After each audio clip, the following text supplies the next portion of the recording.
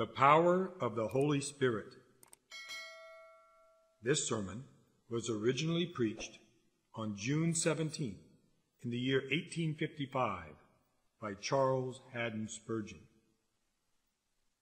Our text for this morning comes from the book of Romans, Romans chapter 15, verse 13. Romans 15, verse 13. The power of the Holy Spirit. The power of the Holy Spirit. Power is the special and distinctive prerogative of God, and God alone. Power belongs to God. God is God, and power belongs to Him. If He delegates a portion of it to His creatures, yet it still is His power.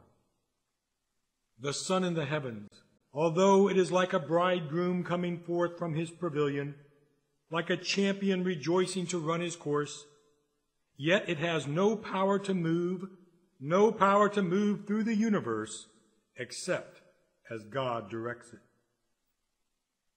The stars, although they travel in their orbits and no one can stop them, yet they have neither power nor force, except that which God daily infuses into them.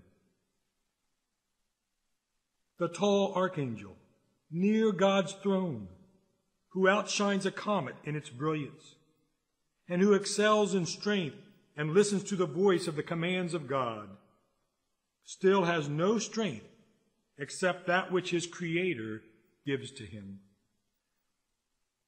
As for the Leviathan, who causes the sea to boil like a pot, that one would think the ocean was white. As for the hippopotamus, who could almost drink up the Jordan in one swallow, and boast that he can inhale rivers. As for those majestic creatures that are found on earth, they all owe their strength to Him who formed their bones of steel and made their muscles of brass. And when we think of man, if he has might or power, it is so small and insignificant that we can scarcely call it such. Yes, when it is at its greatest, when man waves his scepter, when he commands vast armies, when he rules nations, still the power belongs to God. This exclusive prerogative of God is to be found in each of the three persons of the glorious Trinity.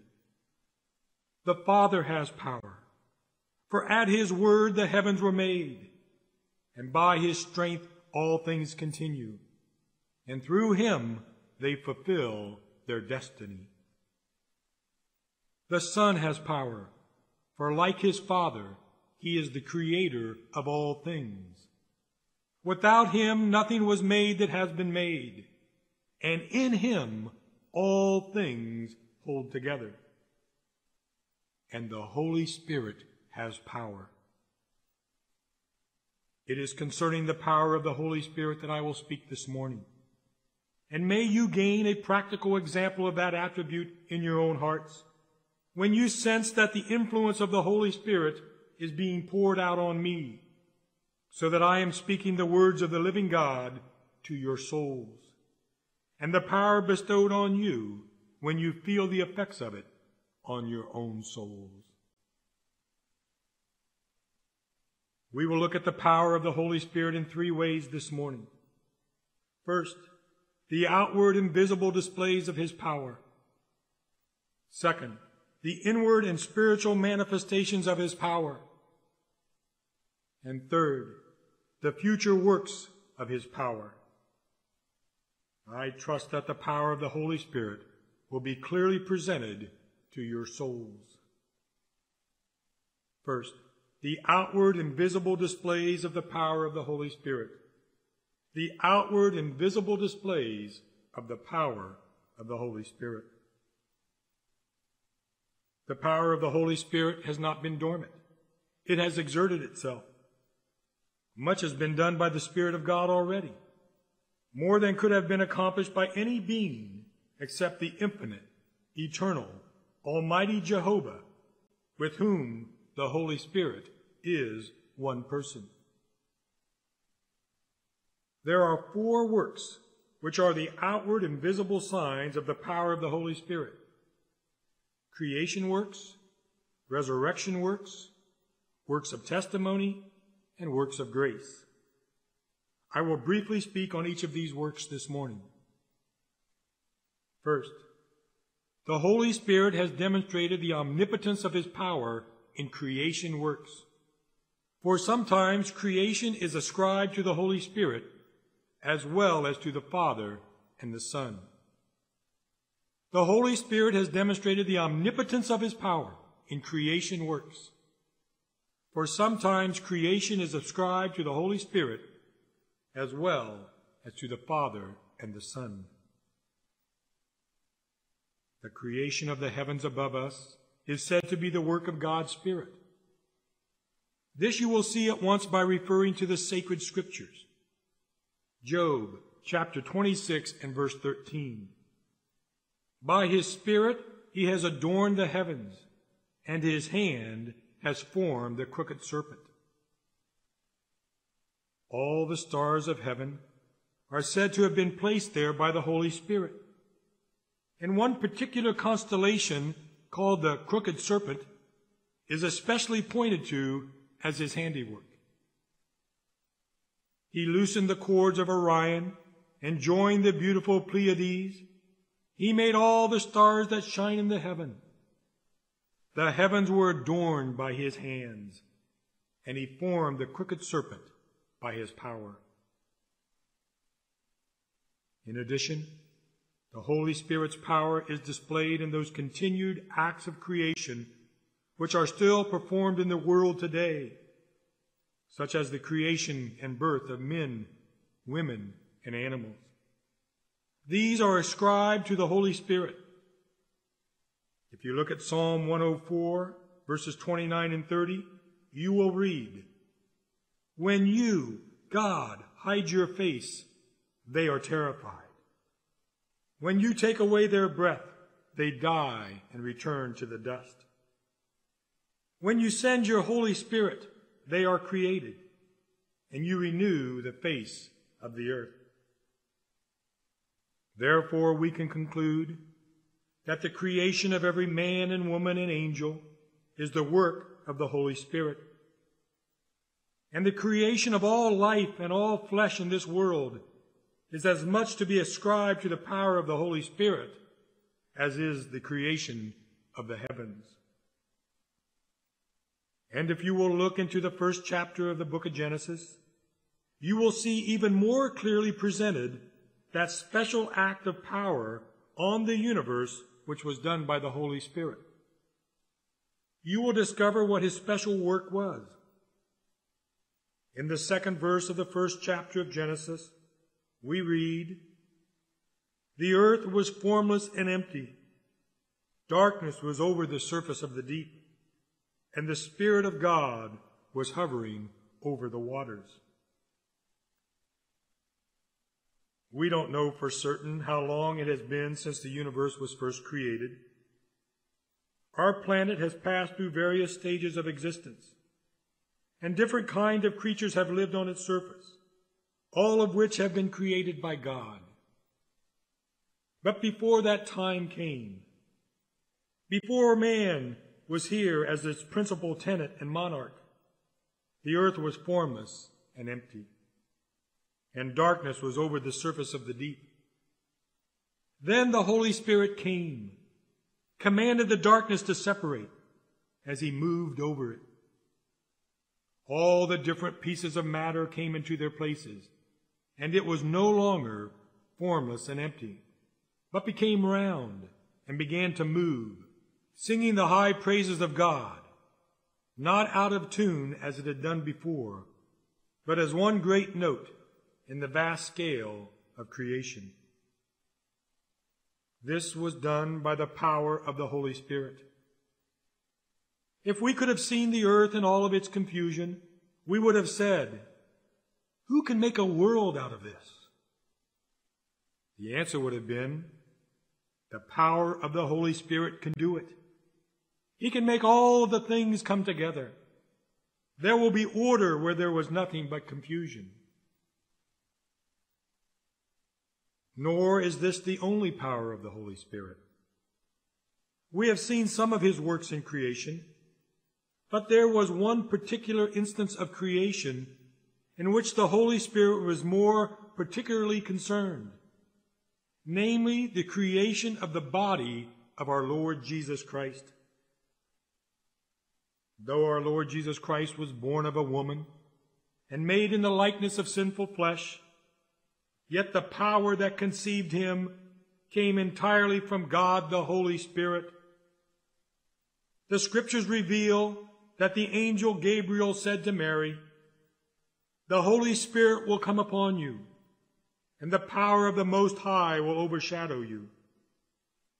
So the Holy One to be born will be called the Son of God." The physical body of the Lord Jesus Christ was a masterpiece of the Holy Spirit. I suppose his body would have excelled all others in beauty, to have been like that of the first man, the very pattern of what the body is to be in heaven, when it will shine forth in all of its glory. That body, in all of its beauty and perfection, was formed by the Holy Spirit. He created and shaped the body of Jesus. Thus, here again, we have another instance of the creative energy of the Holy Spirit. A second demonstration of the Holy Spirit's power is to be found in the resurrection of the Lord Jesus Christ. A second demonstration of the Holy Spirit's power is to be found in the resurrection of the Lord Jesus Christ. If you have ever studied this subject, you have perhaps been rather perplexed to find that sometimes the resurrection of Christ is ascribed to Jesus. By his own power and divinity, he could not be held by the chains of death. For just as he willingly gave up his life, he also had the power to take it back again. In Ephesians chapter 1, verse 20, we read, "He, the glorious Father, raised him from the dead." In Acts 5:31, "God exalted him," and many other similar passages. But again, it is said in Scripture that Jesus Christ was raised by the Holy Spirit. Now, all these things are true. Jesus was raised by the Father because the Father said, "Let the prisoner go. Justice is satisfied. My law does not require any more compensation. Vengeance has had its day. Let him go." Here the Father gave an official message which delivered Jesus from the grave. And yet, Jesus was still raised by his own majesty and power, because he had a right to come out of the grave, and he knew that he had. And therefore he broke the chains of death. He could no longer be held by them. But the actual power that raised his body was the power of the Holy Spirit. It was the power of the Holy Spirit by which the body of Jesus was raised from the grave after having laid there for 3 days and nights. If you want proofs of this, you must turn in your Bibles to 1 Peter chapter 3, verse 18. "Christ died for sins once for all, the righteous for the unrighteous, to bring you to God. He was put to death in the body, but made alive by the Spirit." Made alive by the Spirit. And you can find further proof in Romans chapter 8, verse 11. Romans 8:11.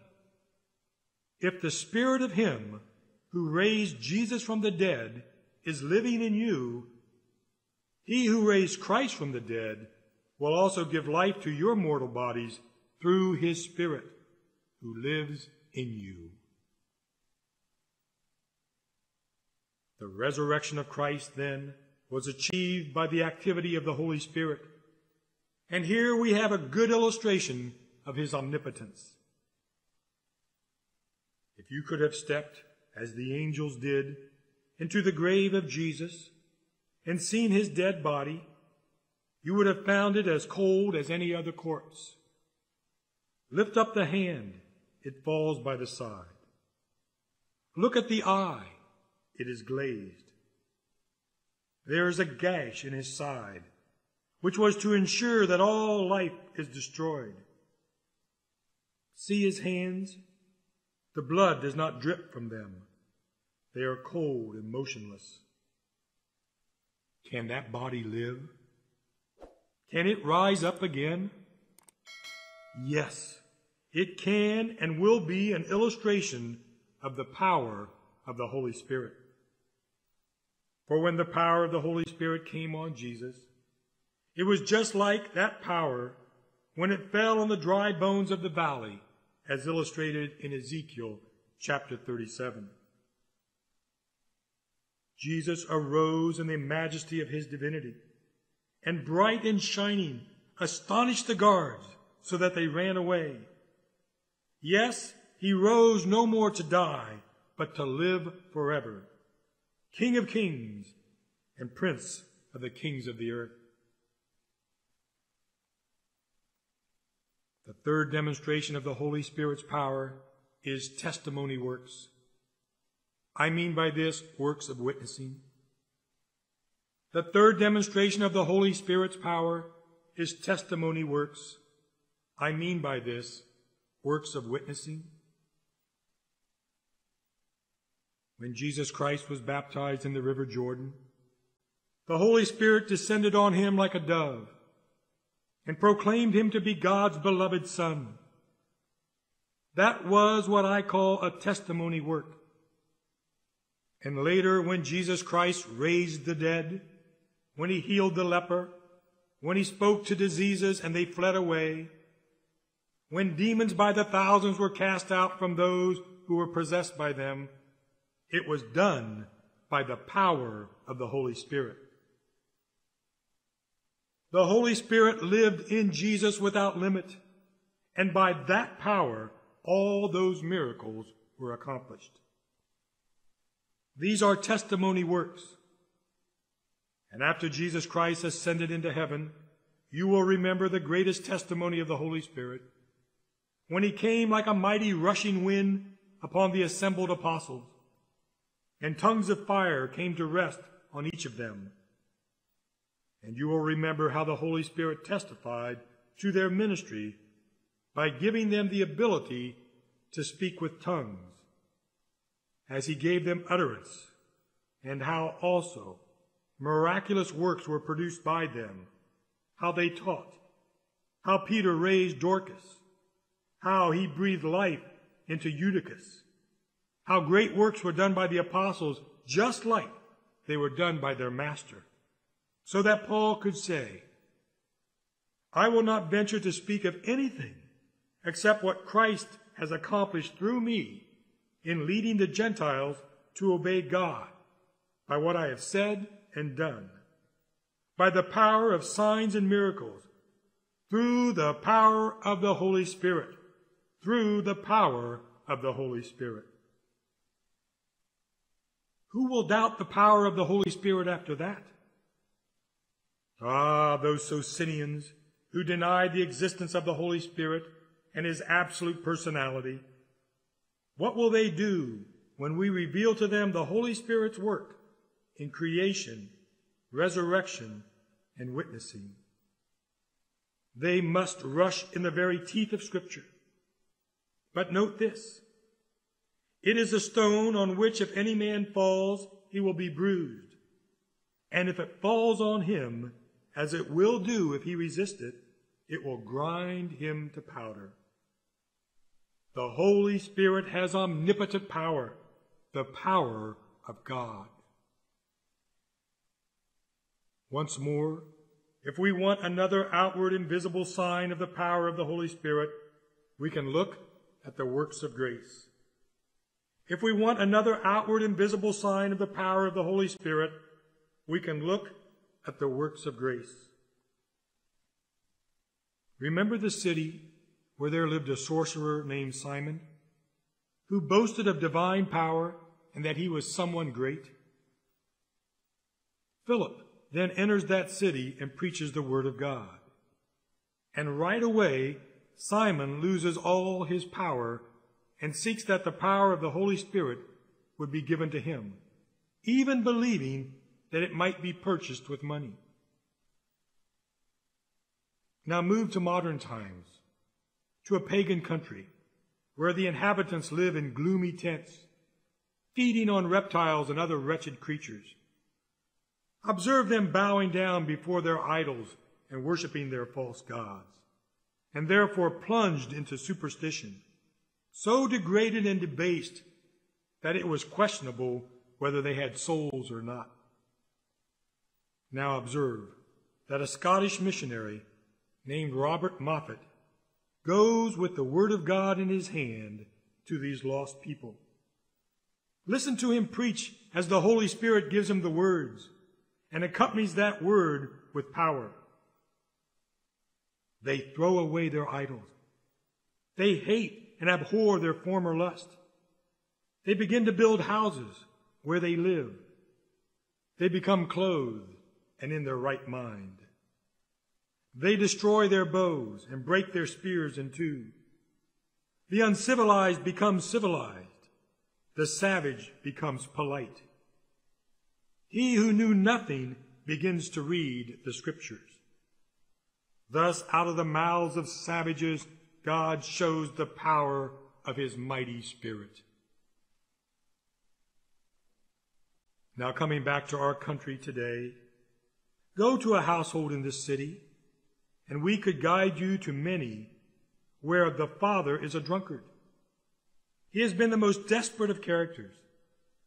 See him in his madness, and you might just as well meet an unchained tiger as to meet such a man. He seems as if he could tear a man to pieces who would offend him. Note his wife. She too has a spirit in her. And when he treats her badly, she can resist him. Many fights have been seen in that house, and often has the neighborhood been disturbed by the noise created there. As for the poor little children, see them in their rags and nakedness, poor, untaught little ones. Untaught, did I say? They are taught and well taught in the devil's school, and are growing up to be the heirs of damnation. But then someone whom God has blessed by his Spirit is guided to that house. Perhaps he may only be a humble city missionary, but he speaks to the wicked man. Sir, he says, come and listen to the voice of God. Whether it is his own witnessing or a minister's preaching, the word which is quick and powerful cuts to the sinner's heart. The tears run down his cheeks, such as never has been seen before. He shakes and shudders. The strong man bows down. The mighty man trembles. And those knees that never shook begin to knock together. The heart which never trembled before now begins to shake before the power of the Holy Spirit. He bends his knees while his lips utter a child's prayer. But although it is a child's prayer, a prayer of a child of God. He becomes a new creation. Note the reformation in his house. His wife becomes a respectable woman. The children become obedient and well-mannered. And in due time they grow up like olive branches around his table, adorning his house like polished stones. Walk past the house. No noise or fights, but rather we hear songs of Zion. Look at him. No more drunkenness. He has drank his last drink. And now, renouncing it, he comes to God and is his servant. Now you will not hear at midnight the drunken shout, but should there be a noise, it will be the sound of the solemn hymn of praise to God. And now let me ask you, Is there such a thing as the power of the Holy Spirit? Yes, there is. And these persons just mentioned have witnessed it and seen it.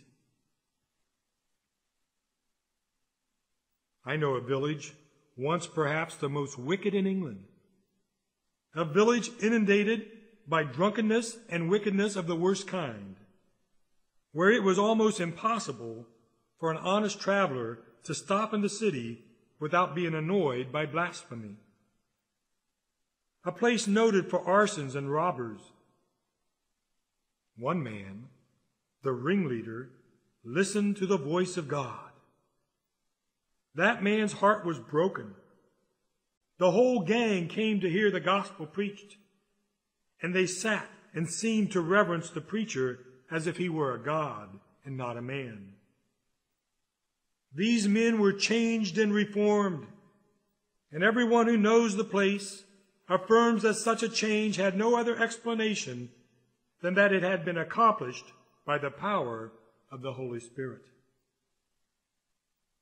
Let the gospel be preached and the Holy Spirit poured out, and you will see that it has the power to change the conscience, to improve the conduct, to raise the debased, to chastise and to curb the wickedness of men and women. The change will be so noticeable that you must give the glory to God. I say there is nothing like the power of the Holy Spirit. Only let that come, and indeed everything can be accomplished. Now for our second major point this morning, the inner spiritual power of the Holy Spirit. Our second major point this morning, the inner spiritual power of the Holy Spirit. What I have already spoken of may be seen. What I am about to speak of must be felt. And no one will understand the truth of what I say unless they have felt it.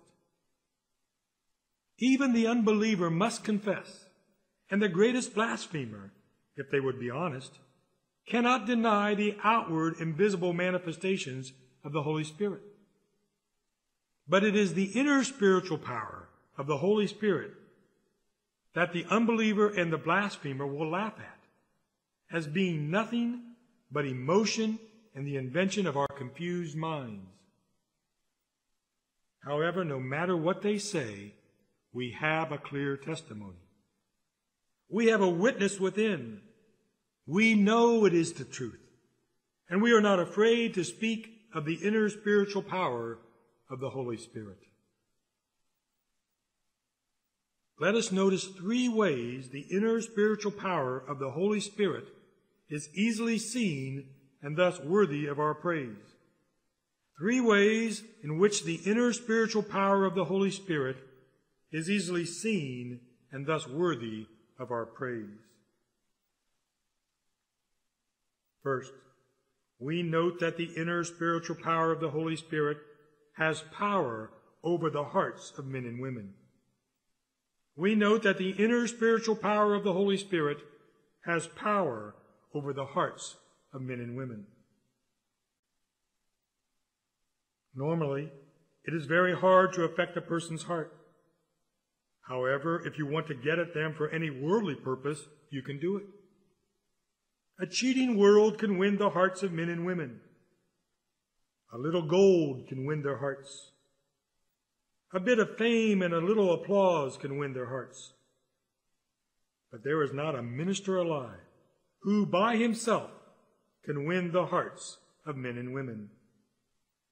He can win their ears and make them listen. He can win their eyes and cause those eyes to look at him. He can win their attention, but their hearts are very slippery. Yes, the heart is like a fish that all gospel fishermen find difficult to hold on to. You may sometimes almost pull it out of the water, but slippery as an eel, it slips between your fingers and evades capture. Many a minister has imagined that he has caught the heart, but he has been disappointed. It would need a strong hunter to overtake the deer on the mountains. It is too fast for a human on foot to approach. Only the Holy Spirit has power over the hearts of men and women. Only the Holy Spirit has power over the hearts of men and women. Did you ever try your power on a heart? If any person thinks that a minister can convert the soul, I wish they would try. Let them go and become a Sunday school teacher. They will take their class. They will have the best books that can be obtained. They will have the best rules. They can draw their lines of defenses around their fortified spiritual city. They will take the best child in their class. And if they are not tired in a week, I will be very much surprised. Let them spend 4 or 5 Sundays in trying, and in the end they will say, the young person is incorrigible.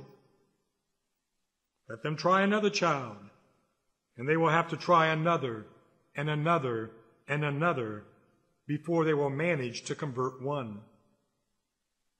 They will soon find it is not by might nor by power, but by my Spirit, says the Lord Almighty. Can a minister convert anyone? Can he touch the heart? David said, your hearts are callous and unfeeling. Yes, that is very true. And we cannot break through such a hard heart. Our sword cannot get at the heart, for it is so calloused and unfeeling. It is harder than a millstone. Many a sharp blade has been blunted by the hard heart. Many pieces of the true steel that God puts into the hands of his servants have had the edge dulled by being used against the sinner's heart. We cannot reach the soul, but the Holy Spirit can. He can give a sense of blood-bought pardon that will dissolve a heart of stone. He can speak with that voice which wakes the dead and commands the sinner to rise and makes the guilty conscience dread the death that never dies. He can make Sinai's thunders audible. Yes, and he can make the sweetest whisperings of Calvary enter into the soul. He has power over the hearts of men and women. And here is a glorious proof of the omnipotence of the Holy Spirit, that he has rule over the heart. But if there is one thing more stubborn than the heart, it is the will. If there is one thing more stubborn than the heart, it is the will. My Lord Will-be-will, as John Bunyan calls him in his book Holy War, is a fellow who will not be easily convinced. The will, especially in some men and women, is a very stubborn thing. And in all men and women, if the will is once stirred up in opposition, there is nothing that can be done with them.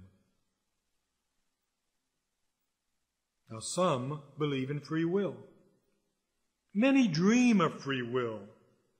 Free will! Where is that to be found? Once there was free will in paradise, and free will made a terrible mess there, for it spoiled all of paradise and turned Adam and Eve out of the garden. Free will once existed in heaven, but it turned the glorious archangel out, and a third part of the angels of heaven fell into the abyss. I want nothing to do with free will, but I will try to see whether I have a free will within me. And I find that I have. I have a very free will to commit evil, but a very poor will to do that which is good. I demonstrate my free will when I sin. But when I want to do good, evil is present with me, and I cannot carry it out. Yet some boast of free will. I wonder whether those who believe in free will have any more power over other persons' wills than I have. I know I have no power. I find the old proverb is very true. One man can bring a horse to the water, but 100 cannot make him drink. I find that I can bring all of you to the water, and a great many more than can fit into this church, but I cannot make you drink. And I don't think 100 ministers could make you drink. I have read all about the great preachers, Rowland Hill and George Whitefield, and several others to see what their secret was. But I cannot discover from them any plan that would work in turning your wills. I cannot coax you, and you will not yield by any other means. I don't think any man has power over his fellow creature's will, but the Spirit of God has. The Bible says, I will make them willing in the day of my power. He makes the unwilling sinner so willing that he is eager for the gospel. He who was obstinate now runs to the cross. He who laughed at Jesus now begs for his mercy. He who would not believe is now made by the Holy Spirit to do it, not only willingly, but eagerly. He is happy. He is glad to do it, rejoices in the sound of Jesus' name, and delights to obey God's commands. The Holy Spirit has power over the will. And yet there is one thing more which I think is worse than the will. The will is somewhat worse than the heart to bend, but there is one thing that exceeds the will in its wickedness, and that is the imagination. The will is somewhat worse than the heart to bend, but there is one thing that exceeds the will in its wickedness, and that is the imagination. I hope that my will is managed by divine grace, but I am afraid that at times my thoughts are not. Those who have a fair share of imagination know what a difficult thing it is to control. You cannot restrain it. It will break the reins. You will never be able to manage it. The imagination will sometimes fly up to God with such a power that eagle's wings cannot match it. It sometimes has such power that it can almost see the king in his beauty and the land which is very far off. With regard to myself, my imagination will sometimes take me over the gates of iron, across that infinite unknown, to the very gates of pearl, and discover the blessed home of the glorified. But if it is powerful one way, it is also powerful in another. For my thoughts, my imagination has taken me down to the vilest gutters and sewers of the earth. It has given me thoughts so dreadful that while I could not avoid them, yet I was thoroughly horrified at them. These thoughts will come, and when I feel in the holiest frame of mind, the most devoted to God and the most earnest in prayer, it often happens that that is the very time when the plague breaks out the worst. But I rejoice and think of one thing, that I can cry out to the Holy Spirit when these thoughts come upon me. I know it is said in the book of Deuteronomy, when an act of rape was committed, that if the girl cried out against it, then her life was to be spared. So it is with the Christian. If they cry out, there is hope. Can you chain your imagination and your thoughts? No, but the power of the Holy Spirit can. Yes, He will do it, and He does it throughout all of eternity. He does it even on the earth today. And lastly, for this morning, our last point, I want us to look at the future works of the Holy Spirit. The future works of the Holy Spirit. For although the Holy Spirit has done so much already, He cannot say, it is finished. Even though the Holy Spirit has done so much already, He cannot say, it is finished. Jesus Christ could cry out concerning his own work of salvation, "It is finished." But the Holy Spirit cannot say that. He still has more to do. And until the fulfillment of all things, when the Son himself becomes subject to the Father, it will not be said by the Holy Spirit, "It is finished." What then are the future works of the Holy Spirit? What then are the future works of the Holy Spirit? First, the Holy Spirit has to perfect us in holiness. The Holy Spirit has to perfect us in holiness. There are two kinds of perfection which a Christian needs. One is the perfection of justification in the person of Jesus, and the other is the perfection of sanctification worked in them by the Holy Spirit. Presently, corruption still resides even in the hearts of the regenerate. At present, the heart is partially impure. At present, there are still lusts and evil thoughts. But oh, my soul rejoices to know that the day is coming when God will finish the work which he has begun. And he will present my soul, not only perfect in Christ, but perfect in the Spirit, without spot or blemish or any such thing. And is it true that this poor, depraved heart is to become as holy as that of God? And is it true that my spirit, which often cries, "O wretched man that I am, who will deliver me from the body of this sin and death," will get rid of sin and death? I will have no evil things to bother my ears, and no unholy thoughts to disturb my peace. O joyful hour, may it soon come. At the moment of my death, sanctification will be finished, but not till that moment will I ever claim perfection in myself. But at that moment when I depart, my spirit will have its last baptism in the Holy Spirit's fire. It will be put into the crucible for its final refinement in the furnace. And then, free of all impurities, and fine like a wedge of pure gold, it will be presented at the feet of God without the least degree of impurities or contamination. O glorious hour! O blessed moment! I think I would still long to die even if there were no heaven, if I might have the last purification and come up from Jordan's stream, pure white from the washing. Oh, to be washed white, clean, pure, perfect. No angel will be more pure than I will be. Yes, as holy as God himself.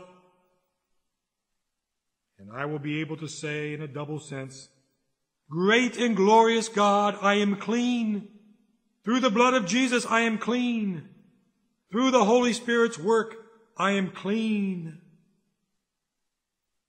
We must praise the power of the Holy Spirit for making us fit to stand before our Father in heaven. Another great work of the Holy Spirit, which is not yet accomplished, is the bringing on of the latter-day glory. Another great work of the Holy Spirit, which is not yet accomplished, is the bringing on of the latter-day glory.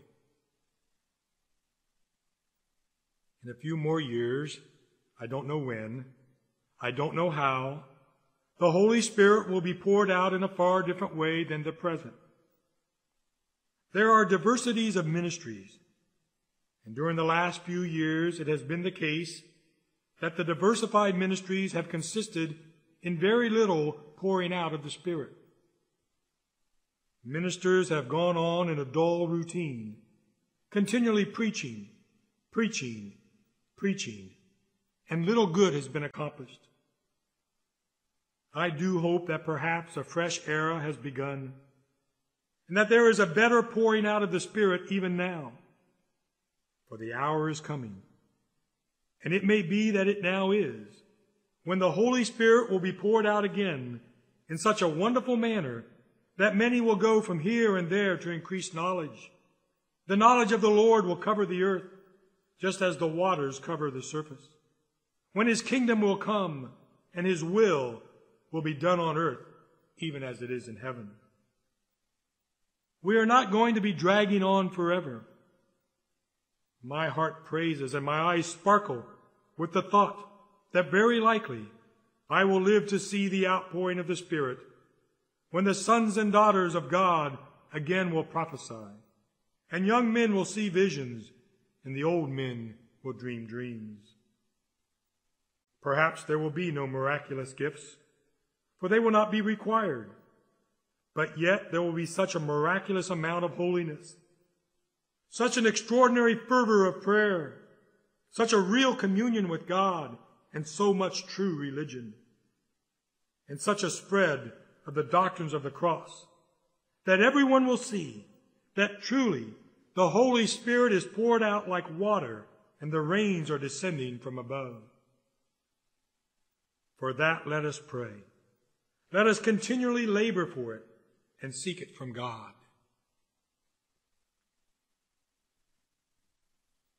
One more future work of the Holy Spirit, which will clearly show his power, is the general resurrection.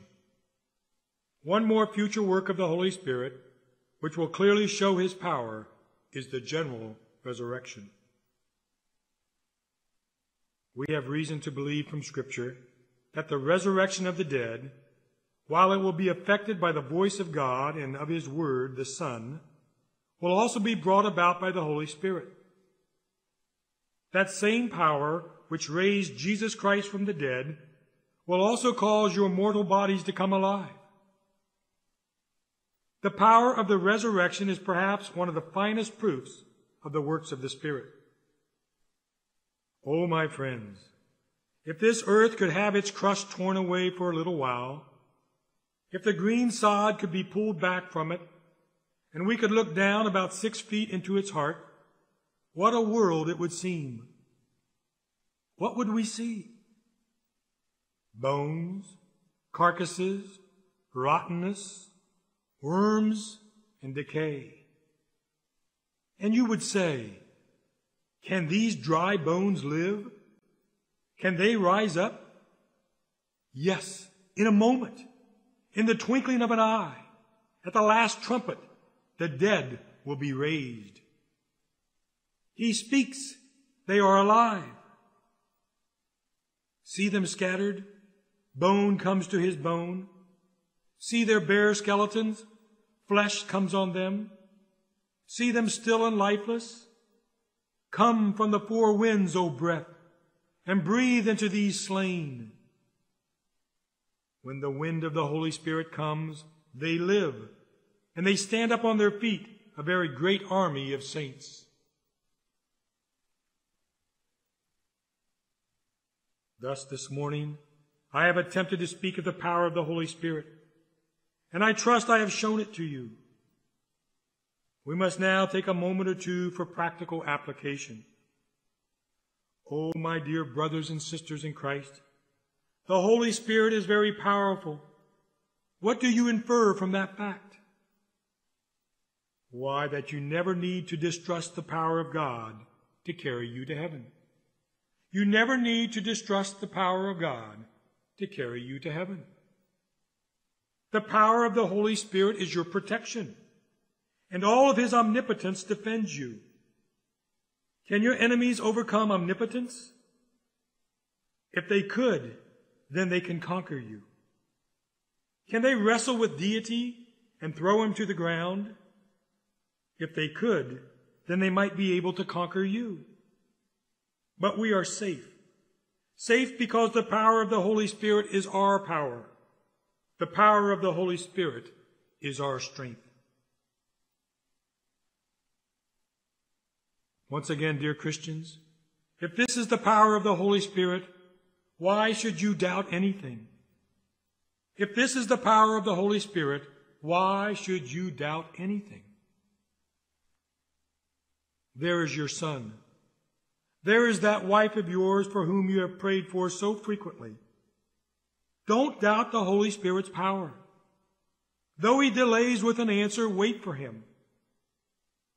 Christian woman, there is your husband, and you have wrestled in prayer for his soul. And though he is ever so hardened and desperate a wretch, and treats you badly, there is power in the Holy Spirit. And you who have come from weak churches with scarcely a bit of truth, don't doubt the power of the Holy Spirit to raise you up. For it will be a pasture for flocks, a den of wild donkeys, open but deserted, until the Holy Spirit is poured out on high. And then the parched ground will be made a pool, and the thirsty land will be covered with springs of water. And you, who are members of our church, and especially you who remember what your God has done for you, never distrust the power of the Holy Spirit. You have seen the wilderness blossom like Carmel. You have seen the desert blossom like the rose. Trust him for the future. Then go out and labor with this conviction that the power of the Holy Spirit is able to do anything. Go to your Sunday school class. Go to your tract distribution. Go to your missionary enterprise. Go to your witnessing with the conviction that the power of the Holy Spirit is our great help. And now lastly, to you sinners, to you who are not converted, what is there to be said to you about this power of the Holy Spirit? To you that are not saved, to you that are not converted, what is there to be said to you about this power of the Holy Spirit? Why, to me, there is some hope for some of you. I cannot save you. I cannot convince you. I make you cry sometimes. You wipe your eyes, and it is all over. But I know my Master can. That is my consolation. Chief of sinners, there is hope for you. This power can save you as well as anybody else. It is able to break your heart, though it is made of iron, to make your eyes run with tears, though they have been like rocks before. His power is able this morning, if he is willing to change your heart, to turn the current of all your ideas, to immediately make you a child of God, to justify you in Christ. There is enough power in the Holy Spirit. You are not weak in him, but in your own hearts. He is able to bring sinners to Jesus. He is able to make you willing in the day of his power. Are you willing this morning? Has he gone so far as to make you desire his name, to make you wish for Jesus? Then, O sinner, while he draws you, say, "Draw me, I am wretched without you." Follow him. Follow him while he leads. Follow in his footsteps, and rejoice that he has begun a good work in you. For there is evidence that he will continue it even to the end. And O desponding one, put your trust in the power of the Holy Spirit. Rest in the blood of Jesus, and your soul is safe, not only now, but throughout eternity. May God bless all of you who have listened to this sermon. Amen.